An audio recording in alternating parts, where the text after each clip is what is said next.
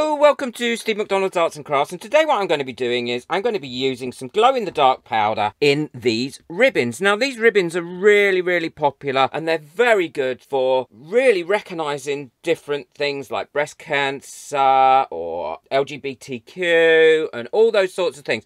So I'm going to try and make quite a rainbowy coloured one in here using glow-in-the-dark powder. Have no idea how it's going to come out, and I'm going to paint the glow-in-the-dark powder onto the mould and we'll see how it works out. So I've got quite a few colours here, but probably not the colours that I need. Colours of the rainbow are red, orange, yellow, green, blue, indigo, violet. These are the colours I'm going to be using. I've got red, orange, gold, green, blue and violet. So I'm going to just paint these colours onto these moulds in strips going across as if it was a rainbow. Now normally you need quite a lot of this in here. I'm just going to give the moulds a little spray of mould release first, because I find that when I do my mica powders and different powders actually stick to it a lot better, and it makes it a lot easier for when painting on. I'm going to use a micro brush because I don't want to have it in too thick lines, and then I'm just going to go in and paint this in. Now this might be not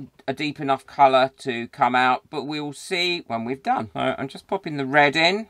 It's not really showing up very well, and I'm going to try and get like an ombre effect as well. So that's the red, orange, and I'll just carry on and do these, and then I'll come back when I've finished painting them all in. So I've finished painting my colours in. What I found was the red really didn't show up at all, so what I used was a tiny bit of mica powder over the top of the glow-in-the-dark powder. And to ensure that it has got some glow-in-the-dark quality, I'm also going to use this virtual white to mix into the resin when I pour it in. So we can only see if it works, can't we? Don't forget to hit that subscribe button so you don't miss out on any of my future videos, and ring that little bell. I will link everything that I've used today in the description below. I've got all my resin mixed up now, and I'm just going to add this white glow-in-the-dark powder and give that a good old stir through.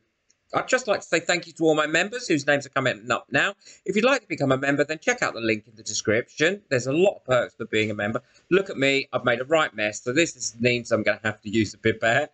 So I am using the pipette and popping it in, and I'm making a lot less mess. If you'd like to buy me a coffee just to say thank you for all my experiments, then the link for that is in the description as well.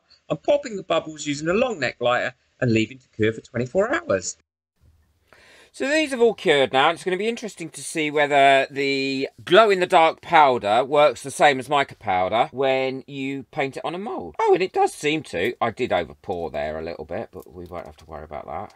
Yeah, I'm quite pleased with that, the way that's come out. And that one as well. I think they've come out really well. And really, the test is going to be if they glow in the dark. I'm going to quickly turn the lights off and we will see.